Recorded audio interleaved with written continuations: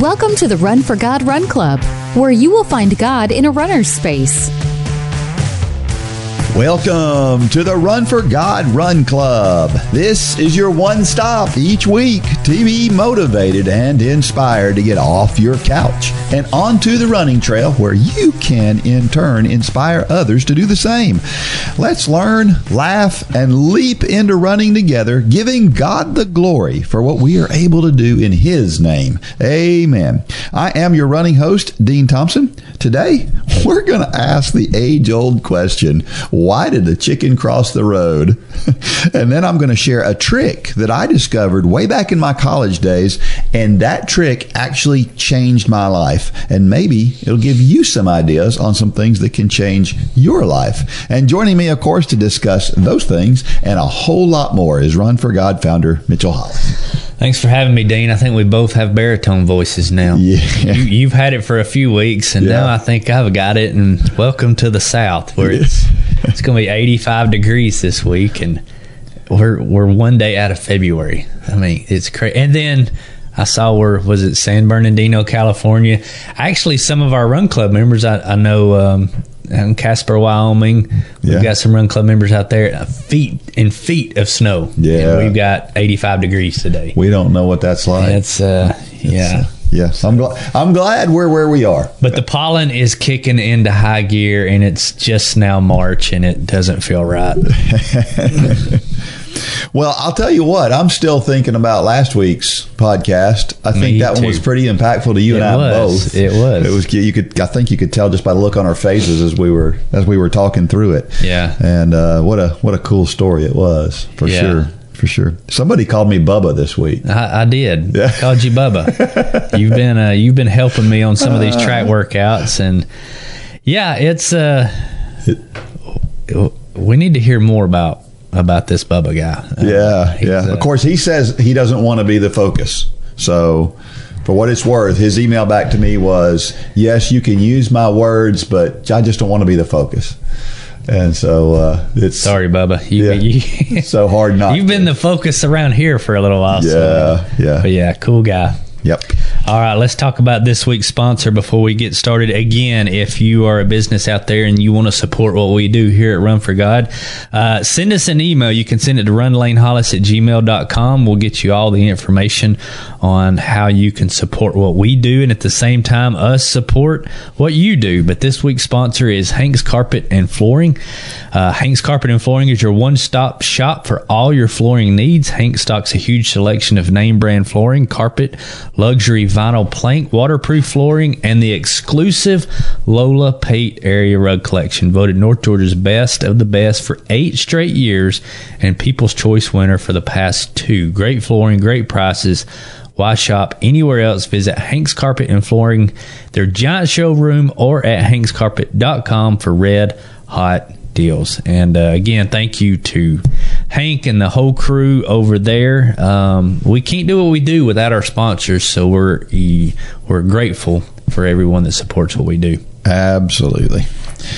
And this past week, this was a post off of Facebook from Kelly Harmon Miller. Now, it's a very simple post. It is first post-marathon run today, just 1 mile, but boy, did I need it. Didn't realize how much I rely on the running now for my overall feeling of well-being. So glad to be back at it. Just a really short, simple post that says so much, right? It does, yeah. I mean, it's great to see that people are taking time off. We need that every now and then. We do. We do. And she's doing that. I didn't take any time off after the marathon. And the 5K that I just ran showed that I didn't take any time off.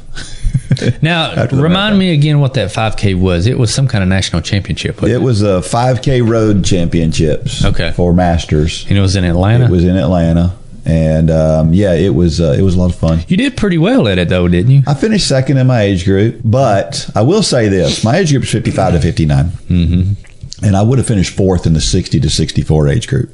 Wow. I had at one time, listen to this. So you guys are getting faster the older you get. Yeah. Well, it was, and again, I should have been probably at least 20 seconds faster. But these guys came running around me, all three of them, 3 guys at the same time. And to set it up, you have your age on your back in these masters races where it tells Kinda you like what a age group you're in. triathlon. Yeah. So you know how old they are. And all 3 of the guys that were leading the 60-year-old group came around me at the same time. I mean, they were all within 1 second of each other. So it was fun because I kind of sat right there and just kind of watched them. They were all passing this young whippersnapper in front of them. Yeah. It was fun to watch them finish. Yeah. And so all 3 of them. Now, there was another guy who was 66 who finished with those folks as well. Those 4 guys were all 4 of the top 5, I think, of the age-graded winners for the whole thing. So they were the best of the best that were there. But it's interesting to see those older guys running so well. It's fun. I don't watch a whole lot of racing, and you saying that reminds me of, we had a track meet here last night, and Landon got in a kind of a duo with this guy. They were running the mile, and it was so fun to watch. I mean, not that you want to see violence, but Landon and this guy, they were kind of throwing elbows at one point, and really it was just a great race to watch. But when they got done, they were high-fiving each other. I mean, it was intense battle. Yep. But they were buddies at the end. Yeah. That's the great thing about our sport. I mean, you can get almost physical at times. Yeah. But everybody knows it's the heart behind it. It's not you're trying to be mean. It's competition. Well, and it was fun to watch last night. Yeah, it really was. It's like watching a boxing match. Yeah, it really was. I mean, for 4 laps, they were duking it out on the mile. Yep. And they were shoulder to shoulder. Landon ultimately he succumbed to second place. But I told him, I said, I was more proud of that race than some of the races he's won before, because that was just fun to watch. And huge PR for Landon. Yeah, and if that guy hadn't been there, I don't know if he'd have PR'd or not. Yeah. But that guy really drug him to a good fast time, and it was good for both of them. Yeah, for sure. Yeah. Well, back to this post, she didn't quit. She just took a break. And there's a difference between those things. And sometimes we need that. And the cool thing about this, in this case, Kelly realizes that there's value in that running that she went through and all of that stuff that she went through. And what she's doing is she's focusing on the good side. Sure. Right? We so often focus on how bad it hurts, or, I don't know where I'm going to fit it in my day, or so many excuses why we don't want to go do it. Mm-hmm. And she's focusing on the positive aspects of running, and it makes a difference in her approach to it. We know that moving your body is always going to help you feel better, not just physically, but she mentions here it's good for her well-being, which is really, that's part physical, but it's also part mental. So she realizes that. And we know, we've talked about it a number of times, that any time that you get in any kind of physical exercise, that's running, walking, or anything else, it is going to help you mentally, physically, and in a lot of cases, spiritually. Mm-hmm. I mean, because of the parallels between faith and endurance that we've talked about so many times. Sure. So here's what I'm saying. Don't let your mind get in the way, because what will happen, don't let your mind tell you it's about anything other than something positive, and you'll be a lot better off in the long run. Yeah, I would even take it a step further and say, don't let your feelings get in the way, because sometimes we just don't feel like it, but our mind and our heart tells us this is good. We think back to times before when we got done, we did that crazy hard. I mean, after the podcast last week, I'll be honest, after talking about Bubba and hearing the stories that we talked, it gave me, we left that podcast and went straight to the track after having abysmally failed on a workout just a few days before. I used that podcast, and I mean, you may disagree, but I think I did pretty good on that workout. Yeah, it was a great workout. It was, we need these things. We don't need to rely on, some kind of motivation like a story, but it's good to use those when they're there. I mean, it absolutely helped me. And so, I mean, sometimes we just don't feel like it. Yeah. And feelings are just feelings. We can override those. And you need to pull from wherever you need to pull to make that happen. Sometimes it's somebody's story, which is why stories are so important. Yeah. And you need to keep it in your mind for your race this weekend. Let's don't talk about that right now, Dean. I'm struggling with... You know that you're going to be in the same place that the Dalton State track team is this weekend. They're going to be at Berry College on the same day. Really? Actually, about the time, sometime shortly after you get through with your race, they're going to start the 5K over at the track. Yeah, I mean, it's been years since I've been in the position of... Because, even after Run for God started, we've talked about our focus. My focus in running changed. Your focus in running changed once we started doing this. But mine got to the point where I really didn't care about my time. I was listening to Gay on her podcast. Yeah. That was a great podcast, by the way. She poured her heart out. Kudos to her. But I was listening how she got to the point where time didn't matter to her. Yeah. And I got to that point for years, which is okay. Mm-hmm. I walked and I didn't even run, which is okay. But for some reason, I've come back to...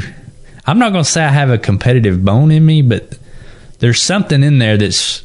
I'm really stressing over like 2 minutes for this weekend. I know I want to run this time, but 2 minutes slower will be so much easier, and I'm struggling. I'm having that battle in my mind right now, because if I run this time, the lower time, it's going to hurt, and I might have a risk of just blowing wide open. Yeah. But I think I'm getting back to the point where I think it's worth the risk. Yeah. I may fail abysmally again, but we learn a lot in those times. You're right, exactly right. Let's talk about our trivia question from last week. The trivia question was, running has an effect on the immune system. Does running increase the efficiency of the immune system or decrease it? This was kind of a trick question, because the truth is that if you do the right amount of exercise, it increases your immune system and makes you better able to fight off disease. If you do too much, then it decreases your immune system. So I've been on both sides of that. I will say it's really hard to get to the point where you do too much, but you can. But here's what, according to the U.S. Department of Health and Human Services, most adults should get at least 150 to 300 minutes of moderate intensity aerobic activity or 75 minutes of vigorous physical activity each week. When you think about that, that's a pretty good bit of time, and it's a couple of hours of work there. And if you do that, you'll boost your immune system. Again, if you do too much, though, it can suppress your immune system, because it seems that we rely on the recovery. That's what boosts our immune system, is in that recovery period. It's sort of like our muscle. We build muscle in the recovery time, and that's kind of how it does with the immune system. The HHS also recommends doing at least 2 days per week of muscle strengthening activities involving all major muscle groups in your legs, hips, back, abdomen, chest, shoulders, and arms. So that's another thing that we should be doing is getting in strength work, because as we get older, we lose muscle, and we need to keep staying strong, and it'll help us in all areas of our life, including our immunity. So our immune system has taken on kind of an entirely different meaning over the past couple of years, hasn't it? With COVID, and we realized through COVID how important our immune system is. Well, and it's why you got to be smart. I think it's why it's so important when we do start feeling like we're getting sick. That's the time. It's still okay to get the workouts in, but if it's calling for a 4x1 mile track workout, that may not be the best option. Yeah, because a lot of your body's resources are going to fight off whatever you're coming down with. Yeah. So you need to let that process work itself out and maybe back down in your end. So it's just being smart. Yeah, it is. Yep. So this comes from healthline.com. 6 ways exercise benefits the immune system. So this is interesting because it tells you kind of how it works. Number 1, exercise stimulates cellular immunity. According to a 2019 research review, moderate intensity exercise can stimulate cellular immunity by increasing the circulation of immune cells in your body. This helps your body better prepare for a future infection by detecting it earlier, which is pretty cool.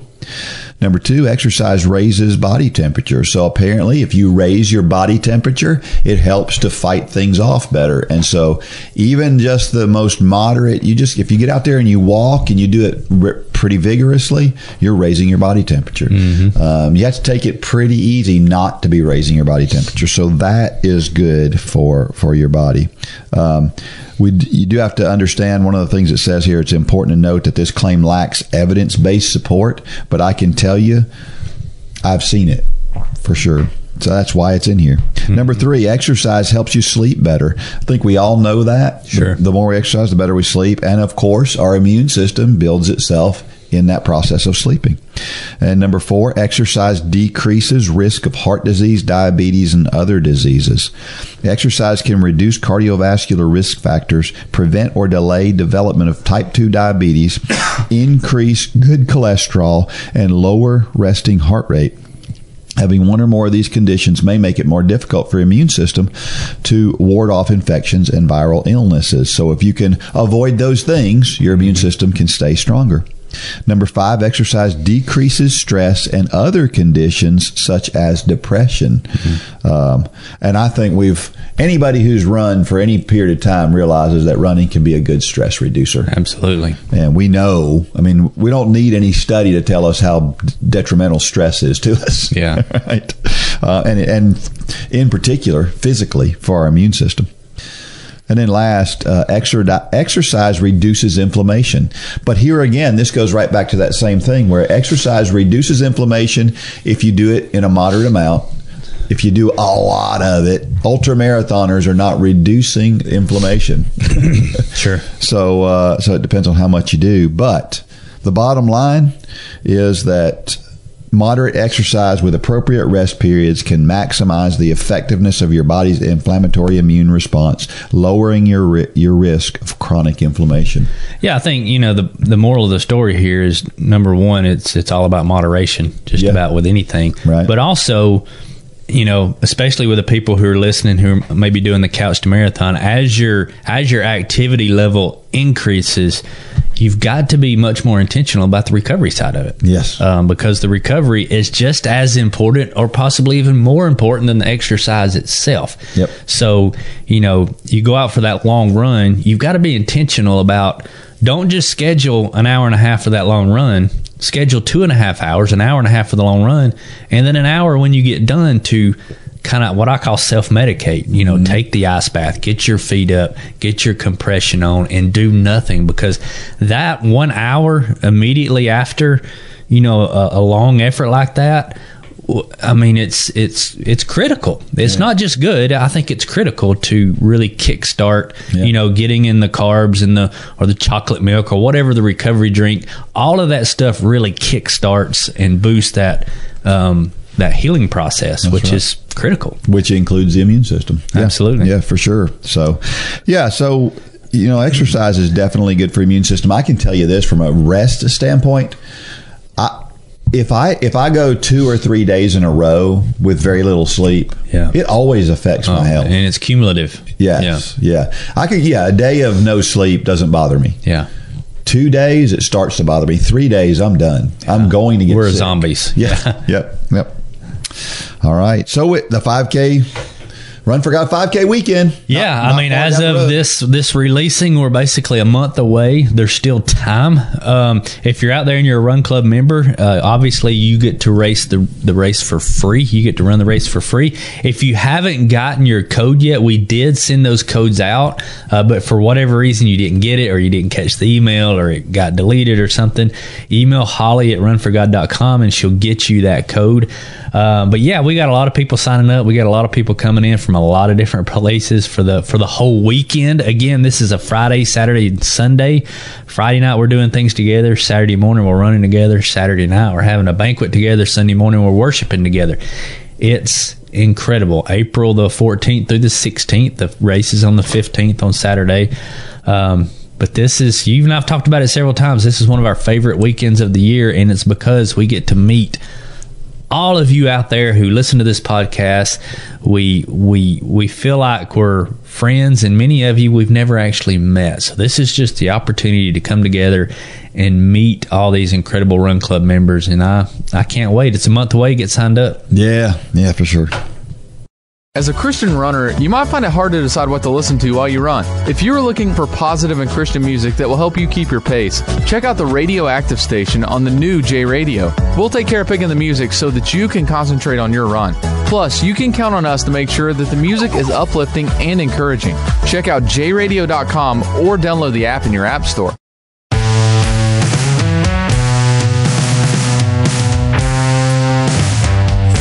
All right, we're back, and I've received a few stories lately. We're going to share a story actually today that I received back a while back, and somehow I lost it.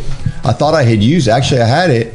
I thought I had used it, and I filed it away as used, and I hadn't used it. And so we're going to share that story today. I think you're going to love it. But so many of you out there have ideas, you have stories. You're going to hear the story you're hearing today is not really about one particular incident. It's just somebody's general thoughts on running and how things go. And so well, let me challenge everybody out there. Maybe you're on the couch to marathon and you're thinking, I'm going to wait till I cross that marathon finish line to share my story. That's great. We love those stories, and we will absolutely use those stories. But sometimes the best stories are the ones that are during the middle of the process, maybe when you're struggling. People need to hear that side too. So if you're out there and you're struggling, some of the best accountability is when you tell your story. Tell about your struggles. I've aired my laundry out here. My process of coming back to running, it holds me accountable. So if you're out there and maybe you're on the couch to marathon, you're into the meat of the 5K right now, and it's just hard. Tell us about it. There is a lesson in that story, and we will use it. And so don't be afraid to. I mean, yes, tell your story at the end, because that's the cool part. But there's a lot to be learned right now, so share that with us. Absolutely. Well, I'm going to ask a weird question. Do you think running with good company helps you get faster, or does it slow you down?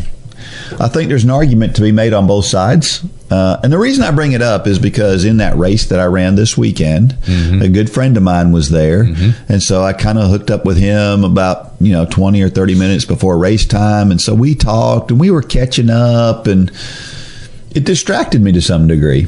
I'm not blaming him at all in that, but it did distract me. And I wonder if when it got hard in the race, I really backed off. I should have gone a little harder. Those 360-year-old guys should never have got caught up to me. But it's because I was distracted. And sometimes when we hang out with people we really like and that kind of thing, we get distracted and we don't work as hard as we might if we were on our own. I think there's two very polar opposite personalities here. I've got two examples because I read this and I really thought about what you said. This was before you came on board helping coach the triathlon team. When the kids were real little, like 6, 7, 8, we would go to some of these races, and especially Lane was the worst. He would just tie himself up in knots before a race, and it affected his race in a bad way.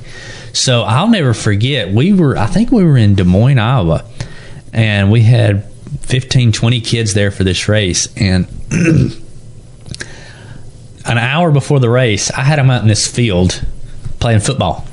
And I'll never forget, the other teams were looking at me like, Mitchell has lost his mind. They're about to run this critical race. It's national championships are on the line, qualification spots, and Mitchell's got his team playing football. Well, what I saw was that, especially young people, they can psych themselves out, because that's kind of something you have to learn to do to really focus in a good way.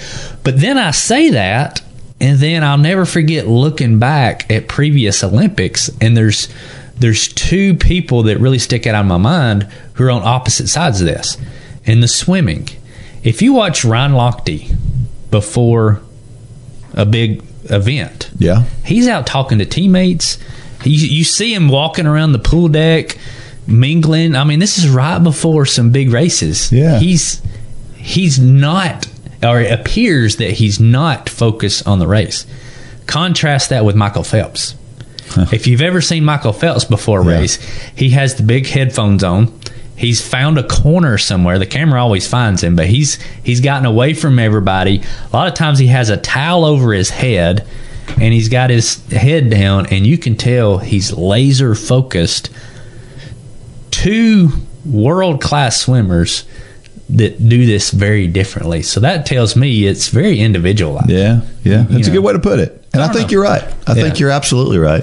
I don't like to think about, I told you on one of the last workouts we did that you did with me, I got out on the track and I was like, let's go. I don't want to sit here and think about this. Because I'm just going to think about how it hurts. And I channel that in a bad way. But you channel it in a good way. So, well, you know what I found is I didn't spend a lot of time thinking about this race before the race day.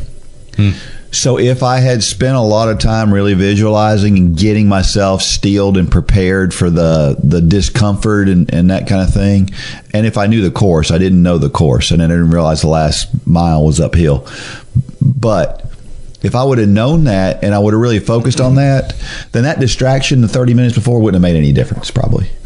So that's another issue as well, is I didn't do everything I needed to do in the days leading up to be ready for it either. So, but you know what's funny about everything we're sitting here talking about? It has nothing to do with how fast we are. That's right. It has everything to do with what's between our ears. Yep. That's exactly right. Well, this week's story comes from one of our favorites. If you wanted to hear some humor, well, I'm going to give you Jerry Snider, because that guy has got a sense of humor. He loves to make people laugh, and you can tell by listening to his stories. And we have another one from him, and this one is called The Chicken and the Frog. That name just makes me laugh. You may be disappointed if you fail, but you are doomed if you don't try. That comes from Beverly Sills, an opera singer. Not long ago, my wife decided she wanted to raise chickens in our backyard. She asked me to go to the library and get some books on the subject. That's a waste of time, I said. Chickens can't read. To make a long story short, my wife is now feeding the chickens, and I spend my evenings reading to them. If I asked you, why did the chicken cross the road, and you said to get to the other side, you would be correct. But not many people know what the chicken did when he got there. I heard he was on his way to the library. Yes, I said the library. He walked in, approached the librarian, and said, "Book, book." To say the least, the librarian thought it was a little strange for a chicken to be in a library in the first place. What is he up to? So when the chicken checked out a book and left, the librarian followed him. The chicken crossed the road again and headed out of town. When he got to the park where there was a pond, he sat the book down in front of a frog, and the frog looked at the book and turned to the chicken and said, "Read it, read it." I heard from a reliable source that the book the chicken had checked out of the library was Running in Faith, Devotions for Runners, published by Guidepost Books. The moral of the story is, if a chicken and a frog can train for a marathon, you and I can too. And chances are, if we follow the training plan, get inspired from the stories in the book, and trust in God, we won't croak.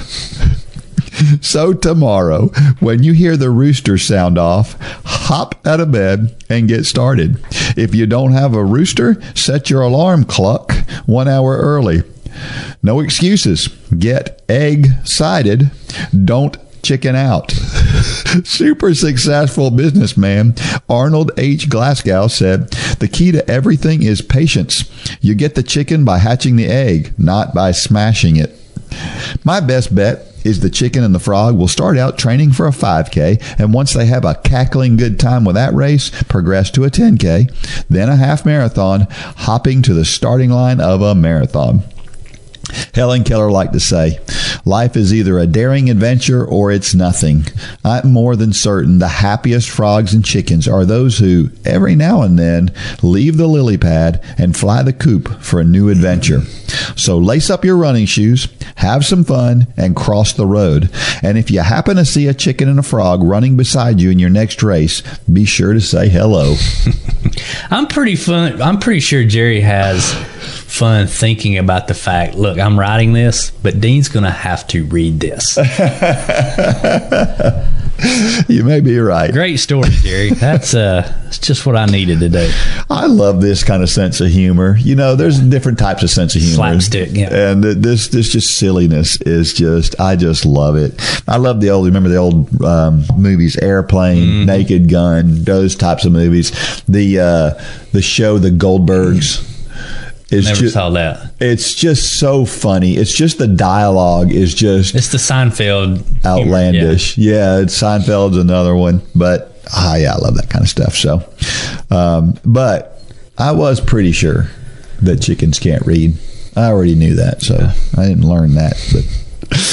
But Jerry has a really serious message under all of the humor he's got in here, and that message is that you can do it, right? And that you can train for a marathon. And we've seen some pretty unlikely people at the marathon finish line, and you only do that by, as Jerry talks about, crossing the road, getting out of your comfort zone. It all starts with one step. That's right. That's right. And we have, from a Run Club perspective, we have so many resources for that too. The Facebook group and Run Club Social. We have hundreds of videos, the podcast, what we're doing right now, the Bible in a Year thing we just started. You don't really have a good excuse not to give it a shot. I was talking with a lady yesterday I met at the bank, of all places, and I'm not even sure how we got to talk. She went to, the lady went to school with your father and mother. And so she asked about you, and she started talking about she still wants to run a marathon. She said, but she's getting too old. And I said, go to runforgod.com. You can do it. We've seen so many people do it, and you can do it too. And so hopefully she will. Because there's a lot of people out there with that thought, that train of thought of, I'm just too old. It's past time for me to be able to do that. Well, it's not. We disagree. That's right.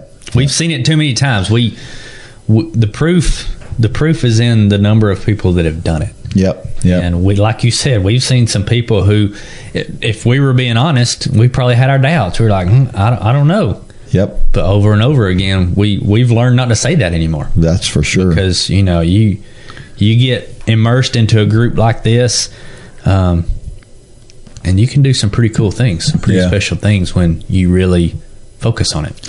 And maybe the biggest excuse is people say, I just don't have the time for it. And the truth is that people who are busy always find time for whatever they want to do. Right. And you can too. And so we all have 24 hours in a day. That's right. And lots of very, very busy people. Matter of fact, I would say the average marathon finisher is probably busier than the average person in general before they even start training for that marathon, I would guess, because they're type A personalities. But you got to do it right. I think this is the problem with a lot of people. I'm gonna talk about her on here because I sent her a message. Rachel Cruz, who is Dave Ramsey's daughter, she put this post on social media the other day. And she was in her closet, and she pulled up a pair of running shoes. She said, I just want you to know, a few years ago, I bought these running shoes, and I decided I was going to run. She wanted to run a half marathon. She said, I'm not a runner. I've never run in my life. She said, so I bought the shoes. I bought the socks.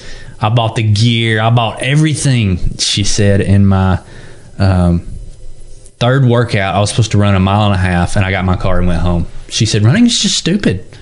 And she was making light of it and funny. Yeah. And I sent her a message. I don't know if she'll ever respond to it, but I sent her a message and I said, come to runforgod.com. We'll help you get there. Because the thing that stuck out in me is her third workout is a mile and a half. Yeah. I don't know where she's getting her workouts, but that is the wrong way to go about it. But for so many people, that's how they start this sport. That's right. And they get injured, burn out, hurt, whatever, and they say running's stupid.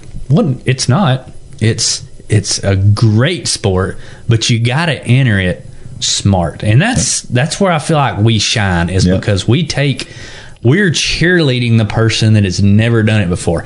So Rachel Cruz, if you're out there listening, if you're out there and you know Rachel Cruz, tag her on this post. We would love to have her in this program because she's a really cool lady. Yeah. But running is not stupid. But right. You can do it in a stupid way. That's right. That's a good way to put it. Yeah. It's called biting off more than you can chew. Yeah. How about this scripture passage from Romans 12:12? Be joyful in hope, patient in affliction, faithful in prayer. Again, it's very simple. There's reason to be joyful. And it lies in that hope that we have in Jesus Christ, and that allows us to be patient in affliction. But there's so much practical advice in Romans 12, so I just kind of cut some of that out and just wanted to read some, because it's so practical.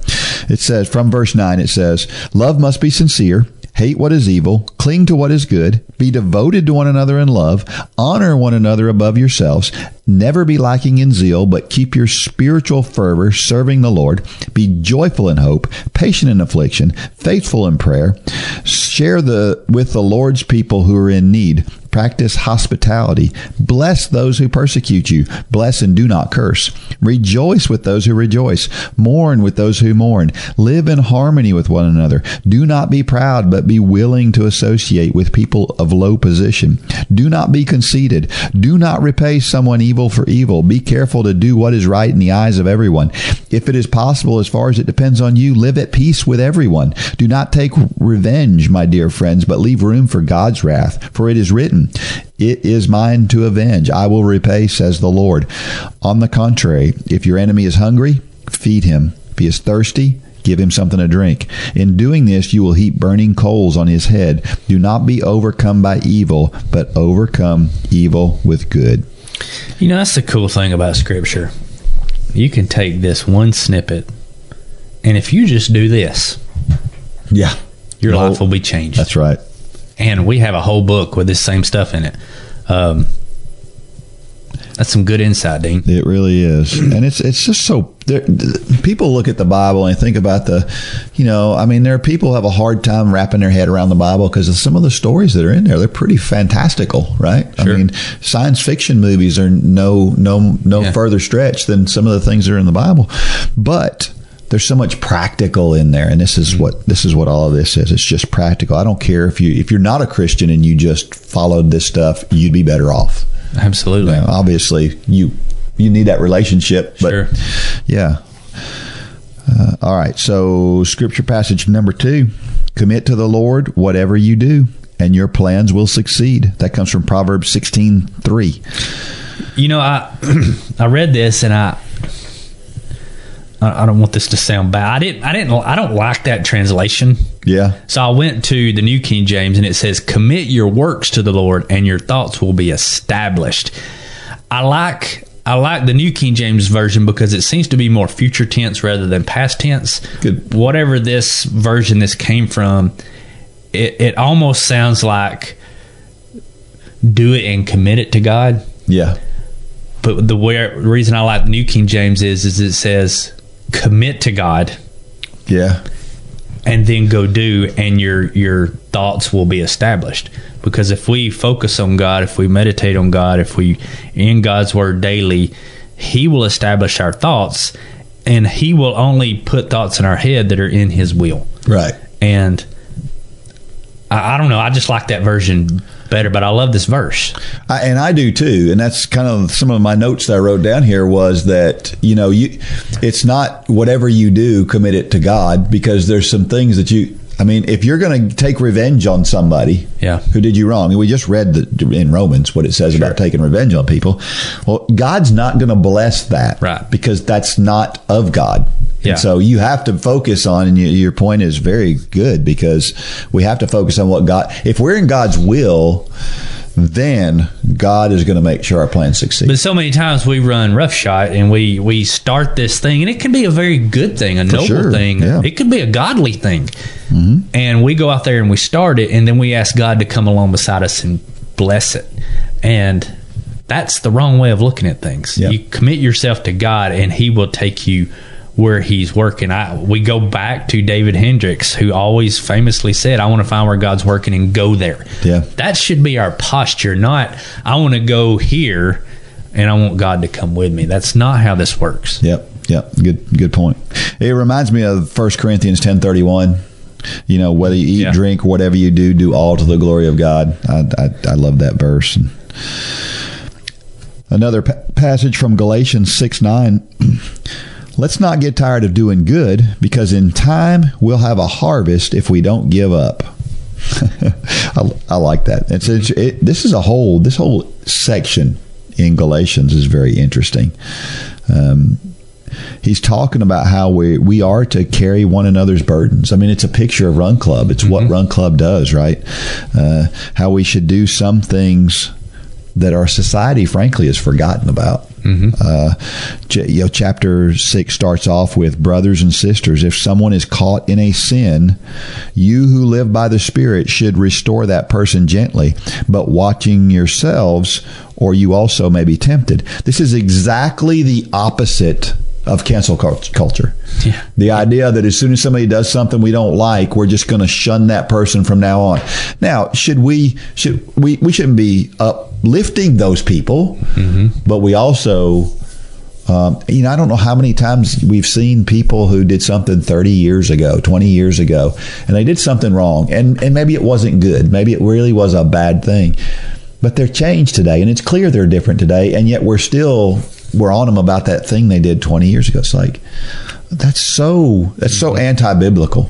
And of course, some Christians do that. I hate to see that when I see that. Verse 3 then says, if anyone thinks they are something when they are not, they deceive themselves. It's good to have confidence in yourself, but it's not good to have hubris. That's right. Yep. You got to understand that it's there again. We like to go roughshod. We feel like we can do anything. That is wrong. We can do nothing without God behind us, and we gotta keep the roles lined up here.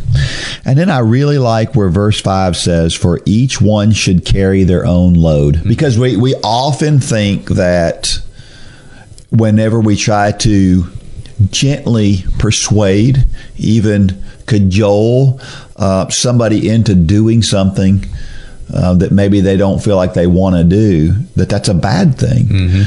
But what we're trying to do is we're trying to get them to that point where they're doing their own thing. It's the old, teach the fishing thing about teach a man to fish and he'll eat for a lifetime. We should be helping people, but we should be helping people to carry their own load, not to do it for them. Right. And that's in our culture today. We've kind of taken that side too far. We're giving everybody fish. We're not teaching them to fish. That's right. And I think the saying is, give a man a fish and you'll feed him for a day. Teach him to fish and you'll feed him for a lifetime. Right. And we've kind of gotten away from that in our society. You can get social, political, you can get whatever, but in really all aspects of our society, we've went that way. We've taught people to rely on things, programs, governments, all this stuff, when we need to pull ourselves up by our bootstraps and pray to God that He's there with us doing that, because me and God can do a lot. Yeah. Me and the government can only do so much. And it's very little. Yes. Yeah, that's a good point. I just God expects us to help ourselves. So I think we should take that very seriously. Here's a question. Do you have any unusual role models like a chicken or a frog? I read this, Dean, and a story really stuck out to me because it's a story that just happened night before last. I say as a family, we typically read through the Bible as a family. Well, right now we're reading a book, and I'm not going to give the name of the book. Some people listening may figure out what the book is, but I'm not going to give the name. But we're reading this book, and the premise of this book is to do it. I've gotten uncomfortable with this book because I feel like it is throwing, in some cases, it's throwing mud on some ways of doing ministry. Mm-hmm. It's kind of throwing mud on big churches. Mm-hmm. It's kind of throwing mud on. I'm just going to leave it at that. It's kind of throwing mud on certain ways. But I keep reading it because I know it's not the author's heart, because I know how the author does ministry.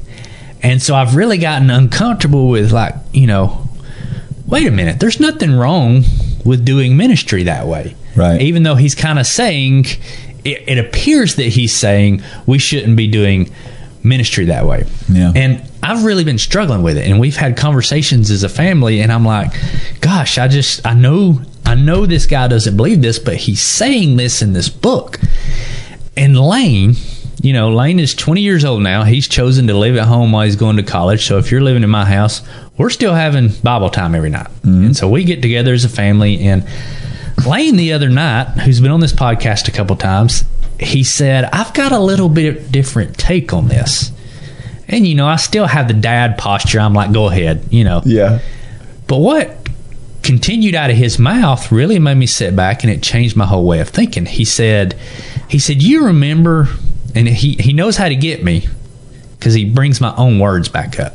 Yeah. He said, you remember when we were younger and you used to talk about how when I would get on like a supplement or a new pair of shoes and all these things that was going to make me faster. He said, you would always bring me back to, it's not the shoes that make you faster. Mm-hmm. It's not the supplement that makes you faster.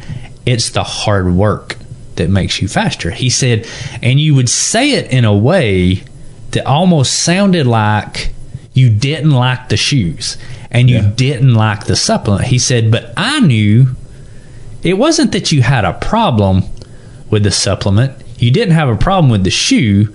You just wanted to keep my focus on what was important. And he said, I think that's what the author is doing here, is he's not saying that a big church is bad. He's not saying that cushioned seats or a praise band is bad. He's saying, but if that's where we put our faith, that will only last a short period of time. Just like if we put our faith in a pair of running shoes, our running career is only going to last a very short period of time. And it just sat me back. Yeah. And I was like, and so to answer Jerry's questions, ironically, one of my role models is now my kids. And that's so weird, but they're starting to get these brains of their own and their own thoughts, and it's really cool to see. And I'm sure you've experienced the same thing. Oh yeah. Your kids say things and you're like, okay, yeah, I can learn from my kids in this case. So I don't know, I thought that was a really cool story of how sometimes the people you least expect to get it better than we do. Well, we've got a real good example of that right now in movie theaters. Yeah. The Jesus Revolution movie. Yeah. I mean, I don't know how many folks out there have seen it, but, that movie is really about Chuck Smith just saying the traditional things that we've been doing isn't working, and what would happen if we went a whole way, a crazy direction, right? Yeah. And at that point in time, and even himself, he was like, that makes no sense. But all he did was listen to God.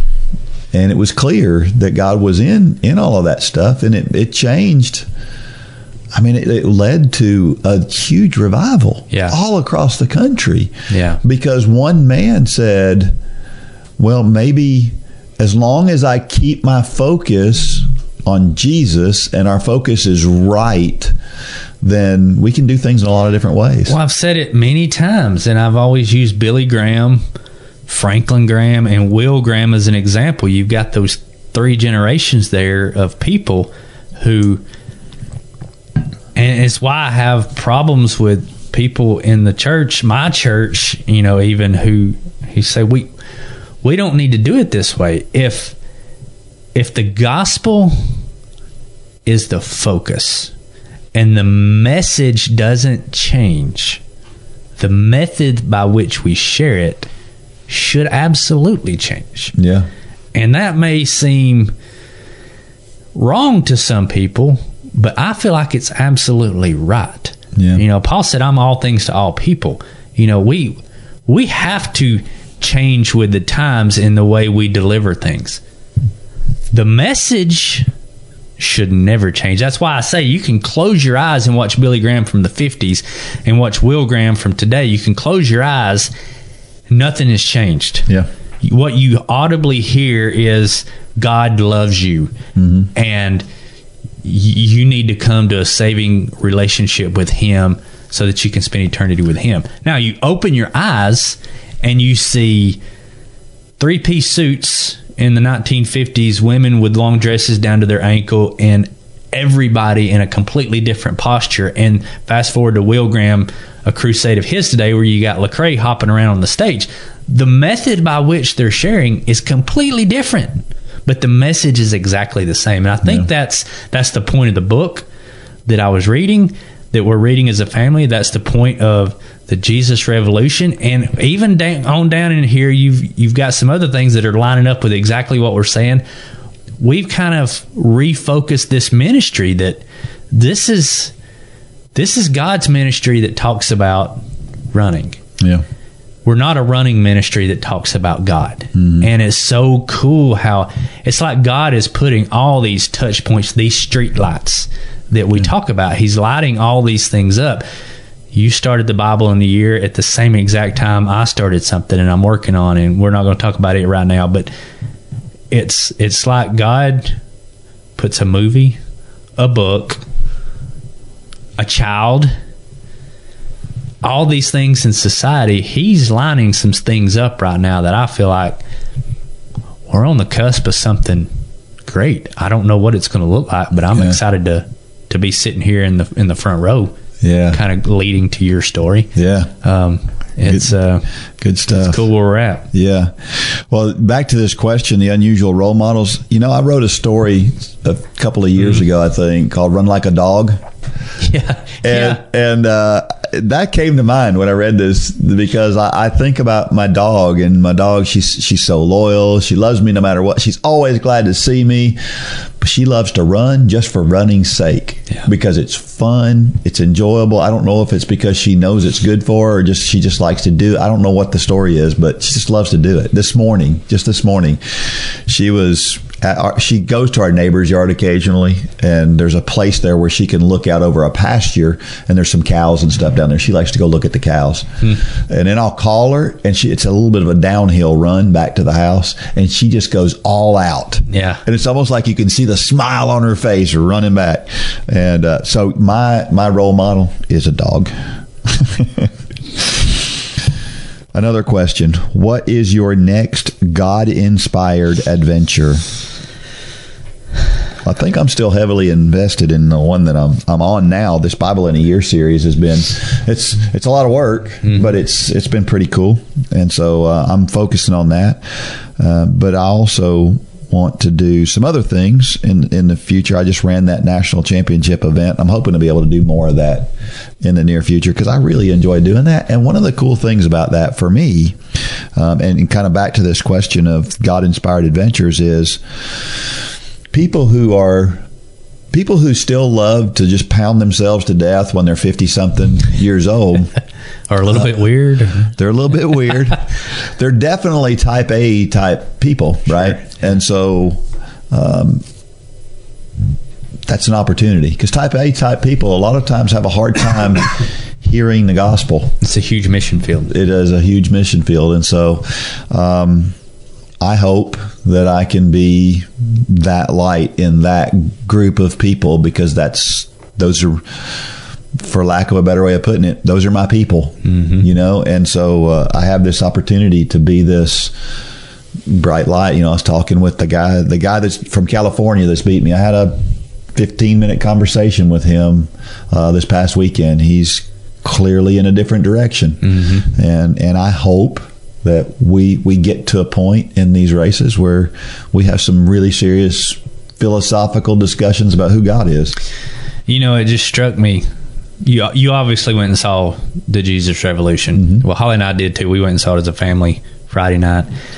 And it just hit me when you were talking that, the whole premise behind the Jesus Revolution was, that the hippies coming to know Christ. And Chuck Smith was saying in that movie, he was saying, or somebody was telling him that, no, it was Lonnie telling him, these people, they're searching.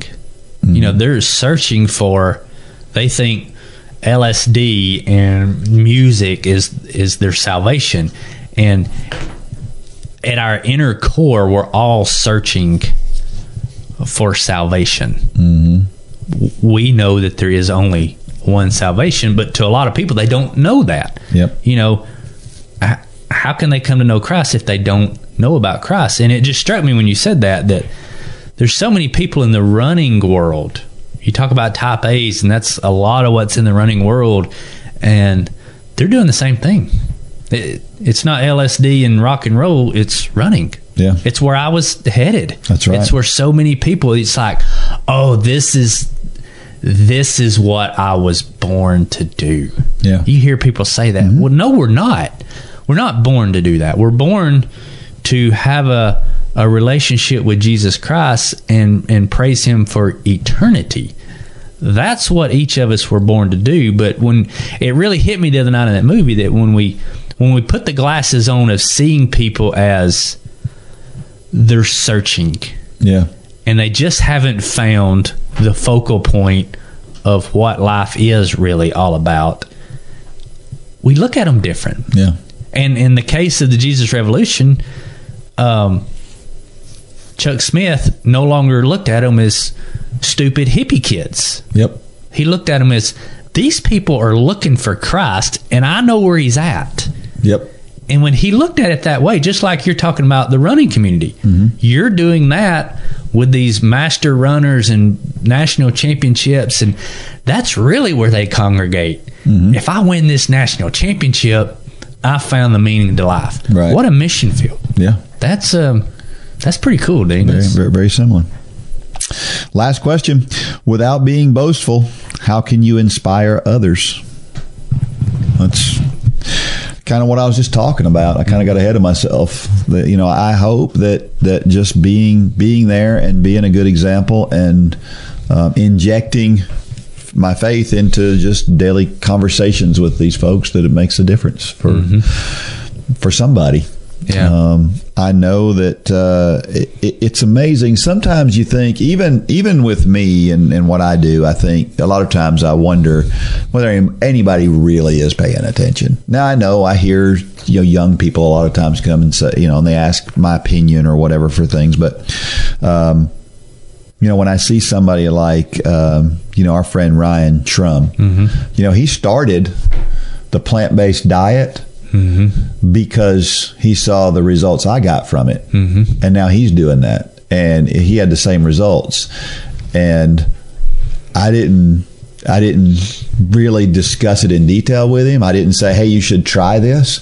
I just lived a life in a certain way, and he looked at it and went, that looks pretty appealing. I think I'll try that. And you told him what it's done in your life. You didn't tell him, you need to do this. Right. Exactly. There's a lesson there on how we share the gospel. Yep. Tell people what God's done in your life. It's why our stories are so important. That's right. And it can it can be everything to somebody, to that one person out there, that it just changes their life. I think for me, it's simplicity. We've talked a lot about this in recent podcasts, but we've become so complex and so busy. I guess I've been trying to make it my goal to remove things from my schedule and to really focus on what's left. We've become doers of many things and masters of none. And I think people are really drawn to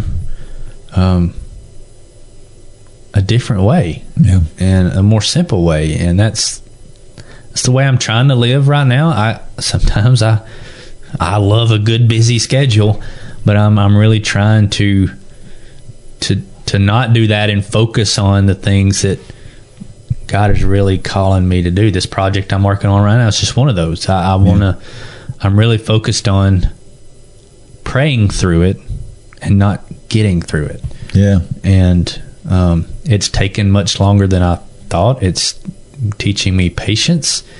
It's what I thought was going to be a quick read is now turned into a mini version of a novel. But yeah, I think in our own ways we both have things that we're doing that it's obvious God is tying some of these things together. Yeah. And I'm really excited what that means for this ministry, because it does feel like we're moving in a slightly different direction than we have in the past, and that's a good thing. Yeah, it's really exciting. Yeah. Do you struggle with motivation to exercise? Are you looking for something that will challenge you and inspire and motivate you? The Run for God Run Club is just what you need to get off the couch and on your way to a fitter, healthier you. Stop trying to get into better shape and do it. With the help and inspiration of thousands of others who are going through the same challenges you face. Whether you're participating in the Couch to Marathon Challenge or just looking for a daily pick-me-up to get active, join the Run for God Run Club today. You can join for as little as 27 cents a day. So what are you waiting for? Get started today at www.runforgod.com.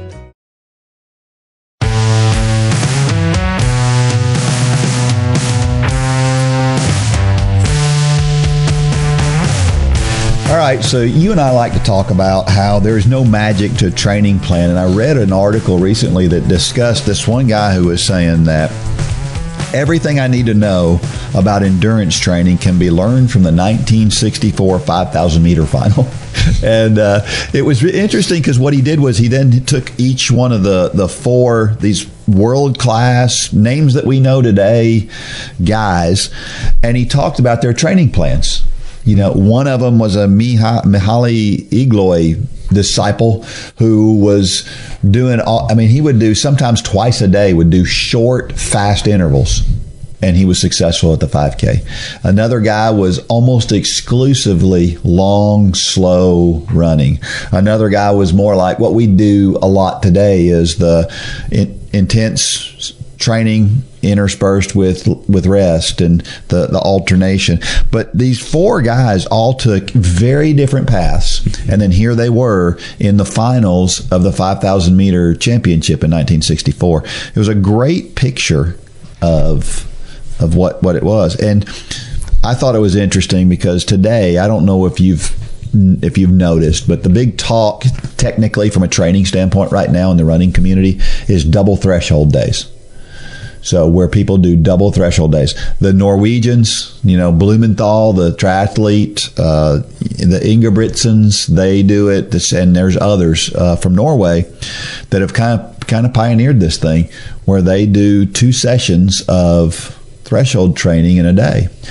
And it's very technical because what they do is they're actually pricking their finger or their ear during the workout to find out what their lactate levels are to keep. A lot of them are wearing the thing in your arm too. Yeah, that's a new thing now. And so you got all of this stuff that's going on with training. And I'll be honest with you, I've said this before. I've probably said it on this podcast.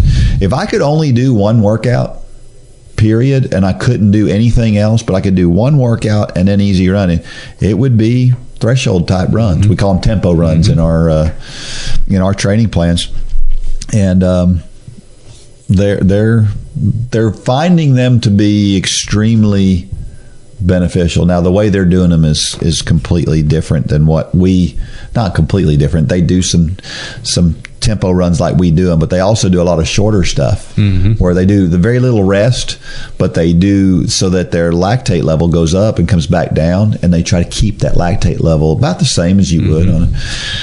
But you can't do too much, or because your lactate level rises as you go, and so you can only go so far before it gets too high. And there's a point at which when your lactate level gets too high, I mean, all of a sudden the recovery required is just exponentially larger. Yeah. And so the idea is to stay just on the other side of that line.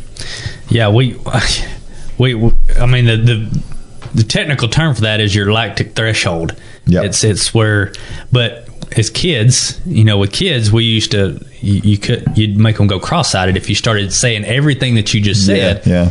To dumb that down, your lactic threshold is the point from which you go from breathing heavy to out of control. You can take all that science and boil it down to, now I get what they're doing. They're scientifically finding exactly where that line is and training just below it. Right. And, because the idea, if you're racing at that caliber, that level, you need to be able to get, 1 centimeter below that line, not a foot below that line. Right. And so, but yeah, it's fascinating to see some of the technology out there now, but it kind of goes back to what Lane said in my conversation with him. Yep. It comes down to consistency over time produces results. Yep. Don't get so focused on your lactic threshold that you forego the long run. That's right. Because that lactic threshold isn't going to get you to the podium.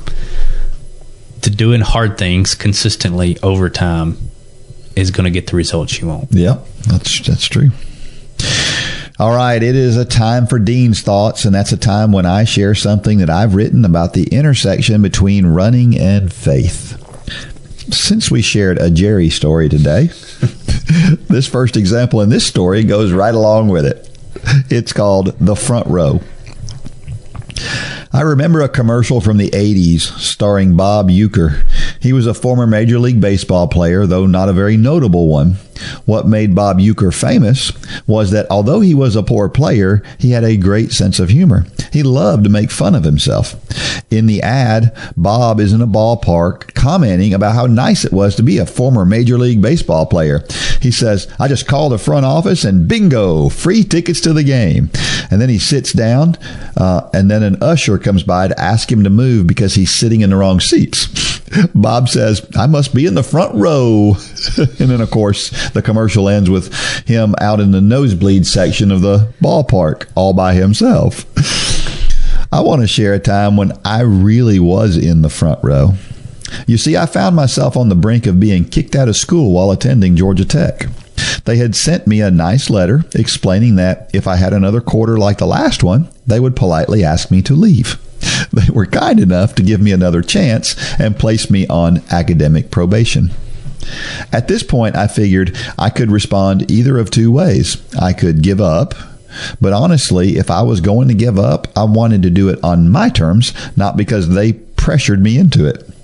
My other option was to change my habits and, in turn, my academic fortunes.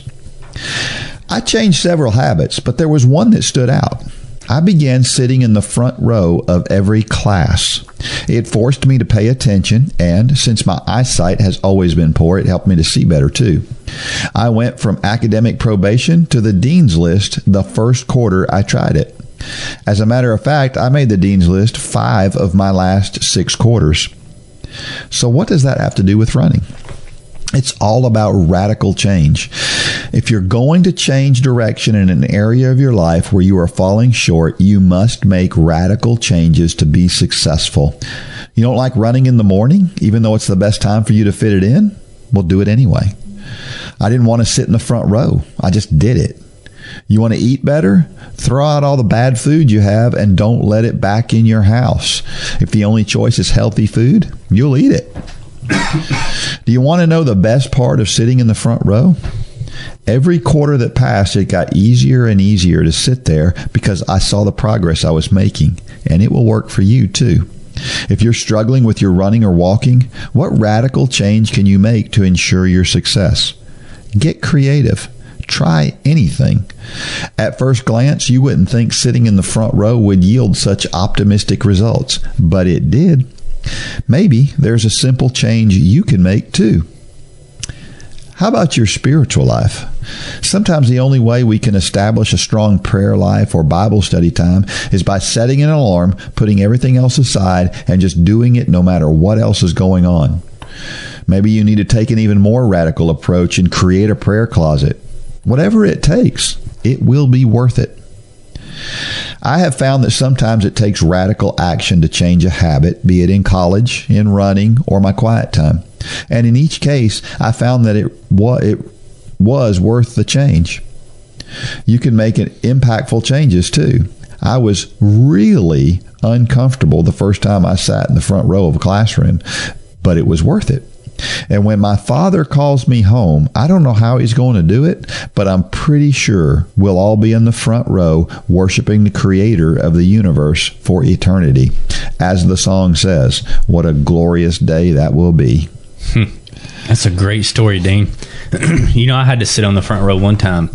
I had my own assigned seat on the front row of the school bus. Tammy Blevins, I'll never forget, Sean's mother was my school bus driver. And I was not the best person on the school bus. I was a little bit rowdy. And so for the last half of, I think, my first grade year, I was the only person that had an assigned seat. And it was mandated. It wasn't like you decided. Yeah. I had an assigned seat on the front row. So, yeah, I'm right there. You started behaving yourself better too, didn't you? I did, because I knew that Tammy knew my mom very well. Yeah. They talked, so... It's a great story. Well, I still remember the first day I sat in that front row. I mean, like I said, it really was hard to do, because in that day, most classes weren't full, like all desks weren't taken up, so nobody sat in the front row.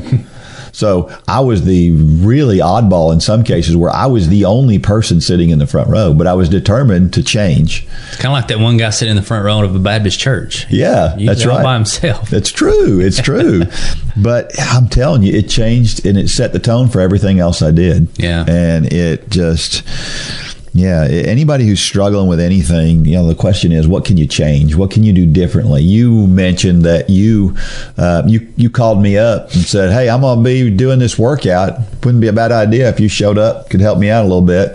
That held you. I mean, you didn't really want me to some degree. In the back of your mind, there's a voice going, you don't want that because he's going to force you to run hard. I not only had you there, but I scheduled it to where I was going to be finishing when the whole track team showed up. That's right. And I still failed on that particular occasion. But yeah, I mean, we got to do things. It's sometimes we got to take a radical approach to get into, because everything in society says don't talk to God, don't read your Bible, don't spend time in prayer. And sometimes we got to do radical things. I think, was it Martin Luther you always talk about that says, I've got so much to do today that I need to get up extra early to pray even more. And that's so true. And I don't know. It's a great story. It really hits home on a lot of levels. Another thing I remember doing when I was young was I had to get up early to run every day before high school. Well, high school people don't get up early, right? I mean, it's like get up just at the last second you have to get to school. Well, I would get up and run before. The only way that I would get up and run is if I took my alarm clock and set it all the way across the other side of the room, where in order to turn my alarm clock off, I had to get out of bed. He's going to kill me for saying this. You know what Landon does? What does he do? He not only puts his alarm clock on the other side of the room, he puts it behind his dresser, where he has to move his dresser to turn. I'm not kidding. That he'll kill me for saying that. That's great. But he's been having a problem, so he's taking radical steps to change that. It's doing whatever it takes to make a change and making it where, and eventually it got easier to get up and turn that alarm clock off because you got in the habit. Changed your habits. That's right. In effect. So here's the question. How can you make sure you read that Bible every day? How can you make sure you spend time in prayer every day? How can you make sure to get those couch to marathon workouts in? It may take some pretty radical change. But if it does, it's worth it. You will take the necessary steps to get done what's important in your life. Yep. Now, if you say that having your quiet time is important to you, but you don't do it, says this is going to hurt, but it says that it's not that important to you. Yep. That's right. That's the bottom line. I mean, that's convicting when I say it. Yeah. Because there's days I struggle with getting it in, but it's just it's priorities. Is all it is. And let me throw in this little caveat. There are times when you try that radical thing and it doesn't work. Right? That happens. I've tried a lot of radical things that didn't work. Yeah, I failed in front of the whole track team the other day. Yeah. But if 1 out of 4 does work, it's totally worth it. You try something different. That's right. I didn't do the same thing the next time. That's right. I heard a story on a podcast we were doing, and it changed. Keep doing things until you find that right, because you will find the right mix. Yeah. But don't give up. Stick with that. Don't give up. I'm so glad I didn't drop out of school when when they were about to kick me out. Yeah. I did something different. Think about where you could be now had you got kicked out of school. No telling where I'd be. I have no idea. Wouldn't be here. Yeah, it's crazy. While you're working hard to keep your body in shape physically, the music you listen to while you run can help keep you in shape spiritually. We've partnered with J Radio to put together a group of running playlists by Dean, Lane, Holly, myself, and others that you hear here on the Run for God podcast. Plus, you can listen to a playlist put together by members of Run Club just like you. Check out the whole station of Run for God playlist at jradio.com and in the J Radio app.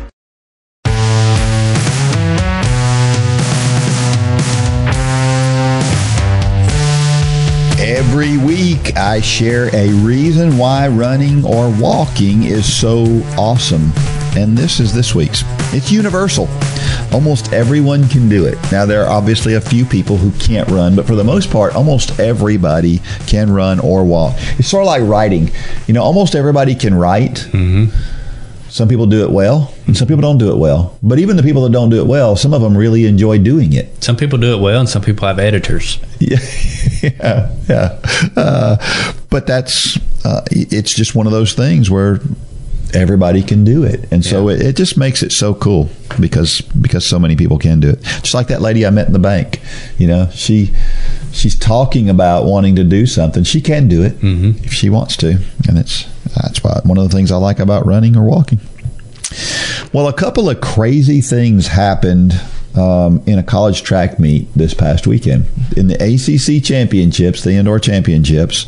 When they have in this case, I think in ACC there's 15 different schools. I don't know how many run indoor track, probably at least 12, probably. And so if you get a couple of people from each school, then you got 25 people who are going to run the 5K, let's say. Well, 25 people is too many on an indoor track in particular. And so they have to split it into heats. Mm-hmm. So the way that they do it is they take the slower group. You're seated by whatever times you've run to get you to that point. And the slower group runs first. And then the faster group runs second. And what always happens is that second group, that's where the higher places go in.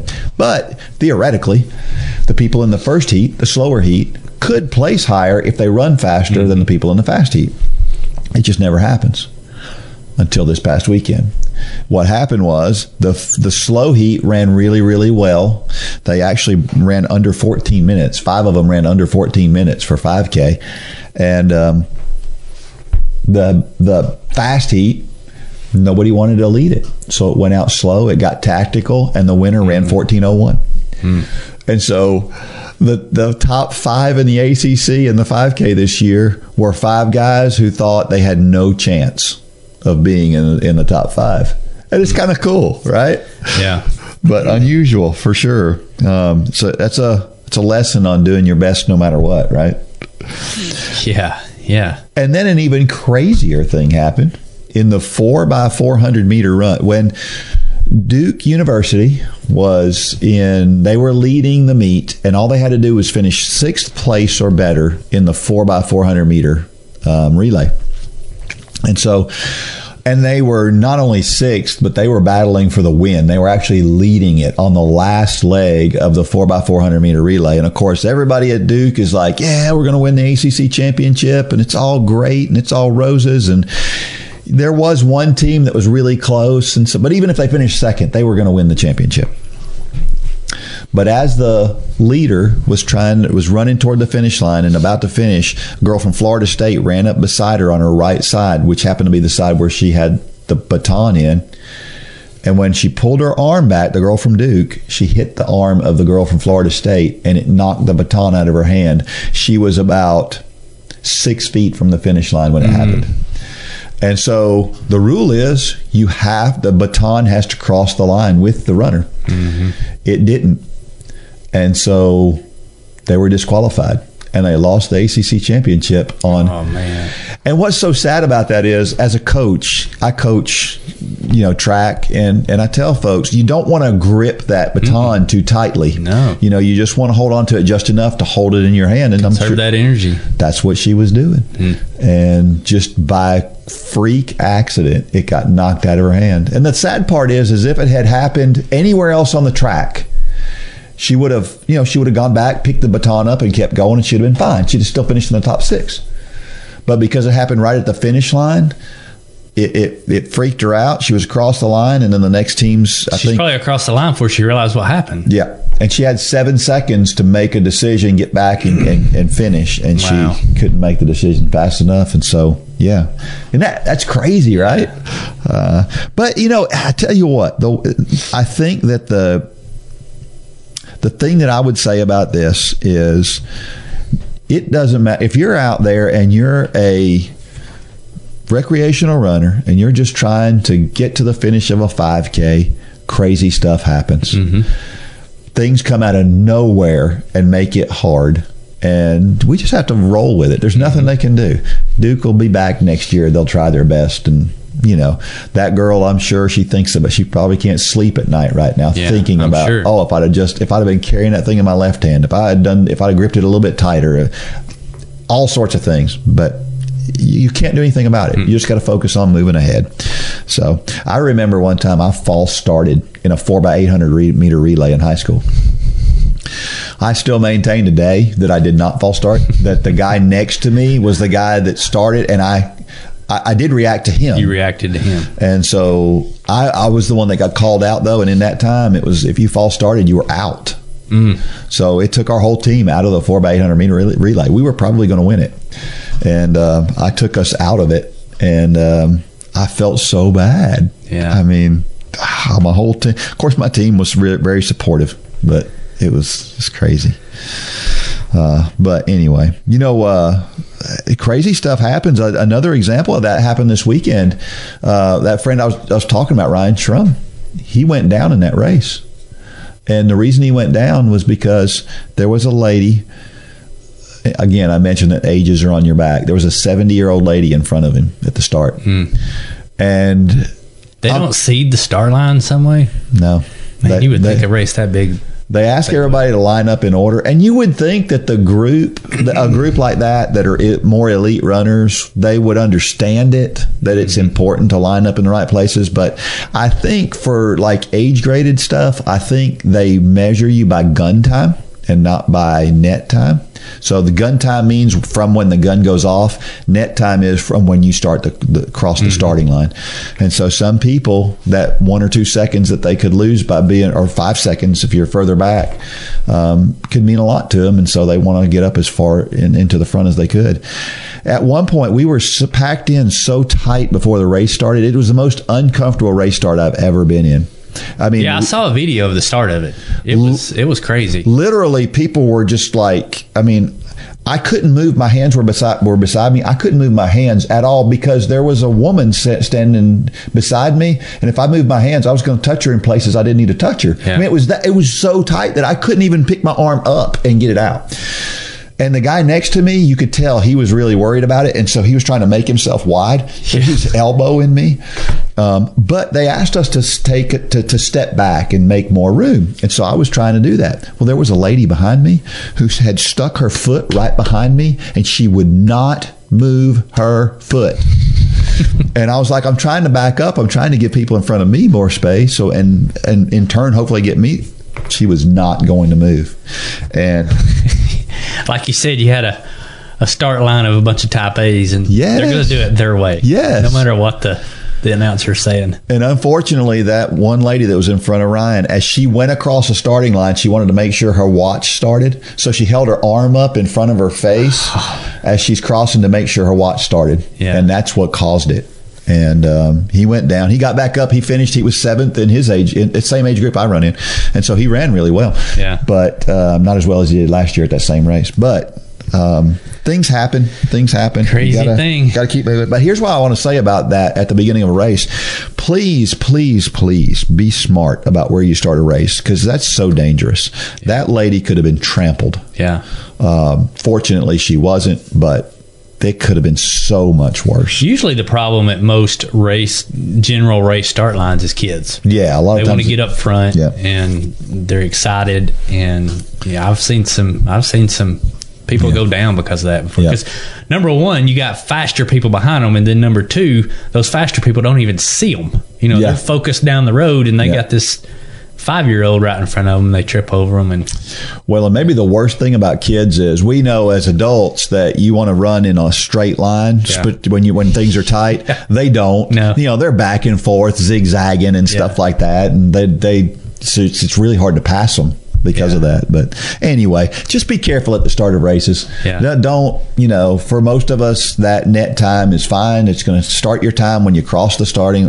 Don't worry about that, and everything will be fine. So I hope they change the way they give out that. I think that's why. I think it was the age graded money. There's money on the line.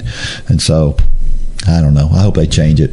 But there was in this race a 98-year-old woman that won the age graded competition for women. She graded over 100%, which means she set a world record. And she's 98. She ran 30 something minutes for 5K. That's incredible, though. Yeah. 98 years old. Yeah, it was really cool. I mean, she's a hero to the running community. Yeah, sure. It's just everybody just admires her so much. Yeah. It's pretty cool. All right. Well, we have a trivia question for this week, talking about how fast we are. Let's have this one. What is the fastest animal? Do you know the answer to that one? Do you think you know the answer to that? I think I know, but I have a feeling it's a trick, because you like trick questions. You don't think I would trick anybody, do you? I think I do. What is the fastest animal? And if you know the answer to that, or you've Googled it and you have found the answer to it, be the first one to send that to dean@runforgod.com, and you will win some money off the Run for God store, which is pretty cool. Yeah. So you don't want to miss that. So answer that question, dean@runforgod.com. Now, sometimes I get answers really quick. I mean, the podcast comes out, and like an hour later, I've got an answer. And then sometimes it's a few days before somebody answers. So you never know. Yeah. So participate.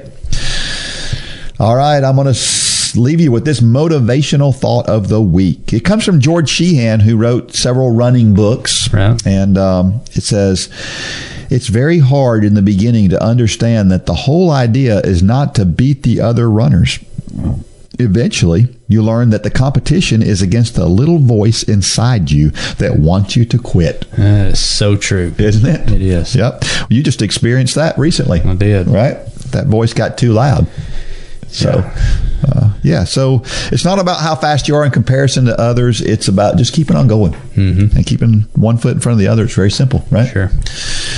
All right. Make sure you go out there and rate our podcast. Make sure you're sharing this with other people. Make sure you're sharing Run Club. Make sure people know about Run Club, because we got something special here. You know that because you're a part of it, probably, if you're listening to this. And if you are, and if you're not a part of Run Club and you're just listening to this podcast, go to runforgod.com, check out the Run Club. It'll be the best decision you ever made. Yeah. And if you're out there and you know Rachel Cruz, send this podcast to her. We love what she does. We love what the whole we talk about Ramsey on here all the time. We would love to get her in this club and break out those pair of running shoes and get her to a half marathon. Wouldn't that be cool, Dean? That would be awesome. So if you know her, send it to her. That's right. All right, until next week, may God bless every step of every run and or walk. Go out there and shine your light. Good job, Dean.